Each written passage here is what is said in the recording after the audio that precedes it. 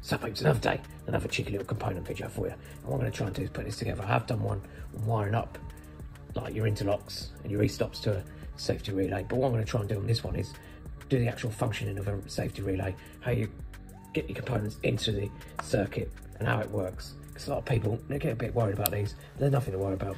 Now we have got Pilz here. This is the most part of the most complicated out of a lot of them, but if you can get your head around this one, you can get your head around most of them. Now, got my little schematic here.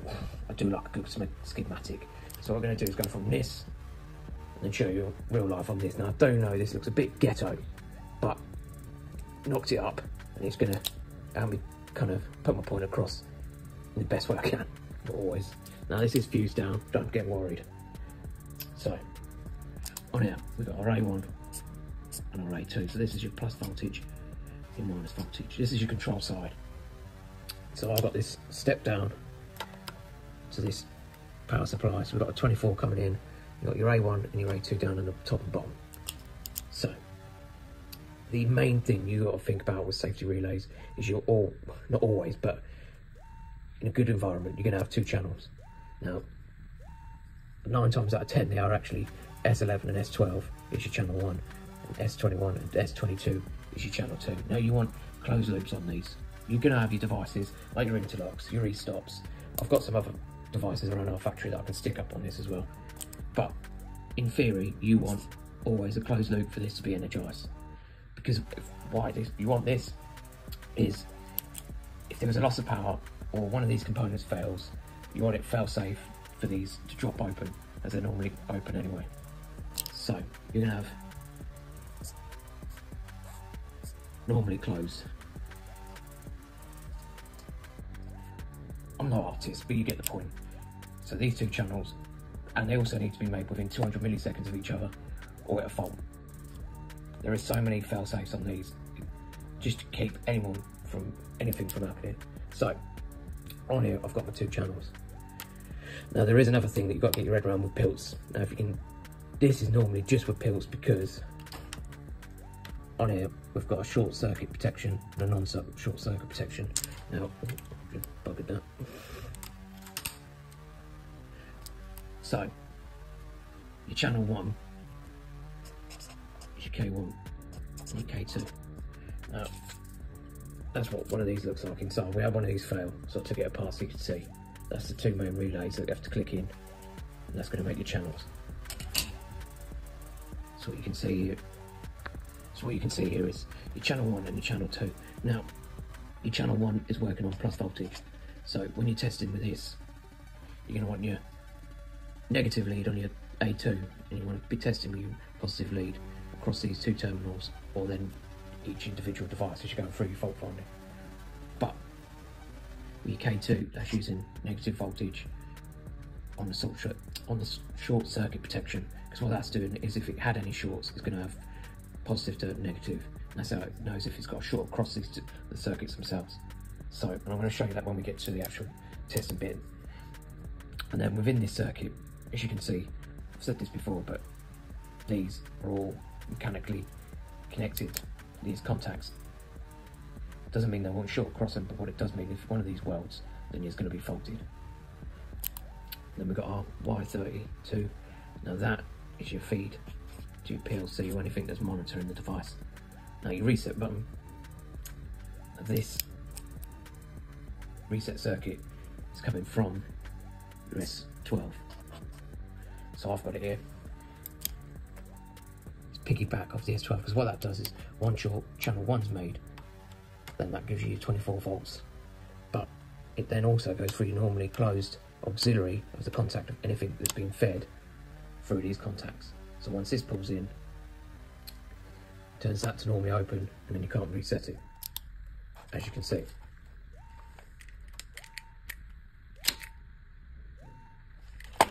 Because on there, you saw that flash of the reset, and then our output now is showing that contact has now been pulled in, but I can't reset that. Now, we normally do it here, because these are going to be on outside the panels. We'll take a 24 volt to here from your A1. Now, that is then fed from here through the button. So when it goes through your button, when this is made, because of both your contacts that come in, this then will become normally open, killing the power to the light, showing on the outside of the panel that this is not in fault. But as you're going to see, because you might not see it from outside, as soon as I break this circuit, that has now become normally closed.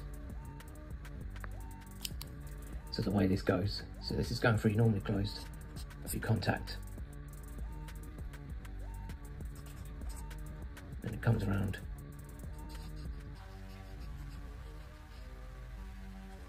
again. I was told at school that art was not for me and it'd be a waste of my time and a teacher's time. That's the God's honest truth. And then comes into your reset. So I'll have a little reset kind of feature with these Pilz is. If I pop this lid up without buggering it this time. So we've got a short circuit protection side and a non-short circuit protection side. But we've also got different resetting modes. So you've got your automatic, which you don't really like, because as soon as them contacts are made, it'll reset. And then we've got our high side, so that will reset as soon as I press that button. Now what I'm going to show you is also it won't like you changing it with the power on. So let that die. This stuff, as I'm going to show you this time, it won't reset until you let go of the button, because that's looking for the drop in voltage.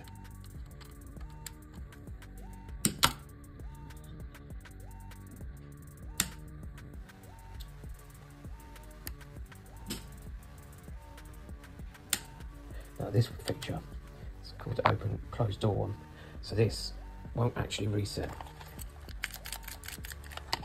until the circuit is broken and allowing you to make it. So now we're going to go on to the juicy bit of testing this if we had a fault. So let me get back to where I had it on.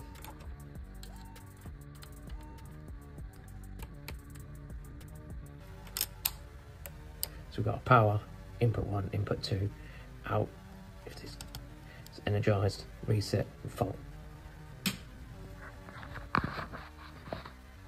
So when you're fault finding on one of these circuits, you want to remember, keep this simple. Now, all you've got to worry about is your 2 channels to start with. Make sure you've got your 2 channels in. Now, what I'd always start with is, if you think these mag switches on doors, you want to be opening and shutting the doors. You want to make sure your e-stops are in. They've been pulled out, they're not being pushed in. And what you've got to think is everything on this is normally closed. So we want voltage on both sides of this relay. So what you want to be doing is you want to be going back on your aid 2. So you want to be going, and you can see I've got my 24 volts.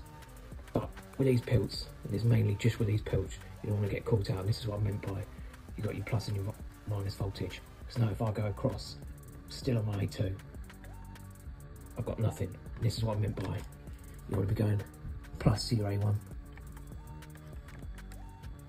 If I can do this one I'm doing, I'll be amazed.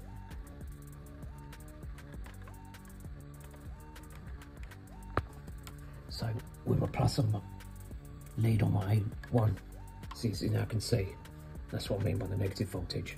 And that's because that's how it does the short circuit protection. So if you made sure that all your door switches are made, next step I'll show you. Now, keeping it still simple, still doing our channel 1 and our channel 2, but all you got to think is you just got 2 channels to be testing. So if I put this out sync, now I've lost my channel 2. So if I go positive to my A1, so I'm starting at the first lead, which is down here. So I've got my yellow, so I've got my 24 up here, but I haven't got my 24 there.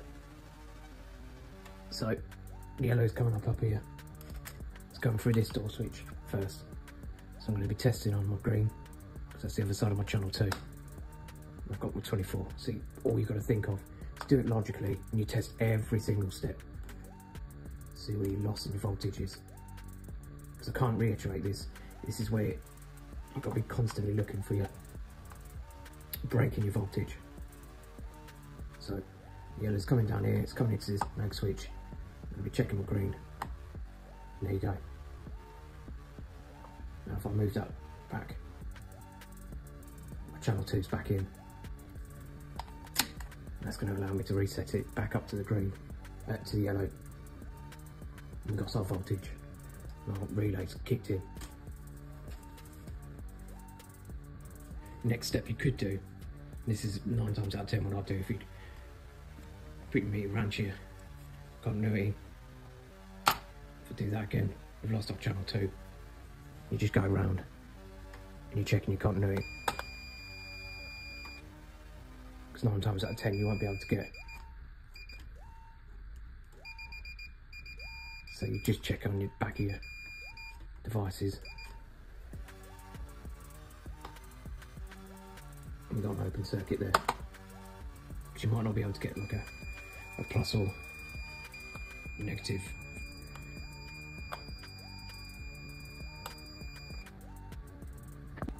Now, because I pushed that back on and the 2 channels didn't come in together, we've got fault come up on our Pilz itself. Now, that won't reset.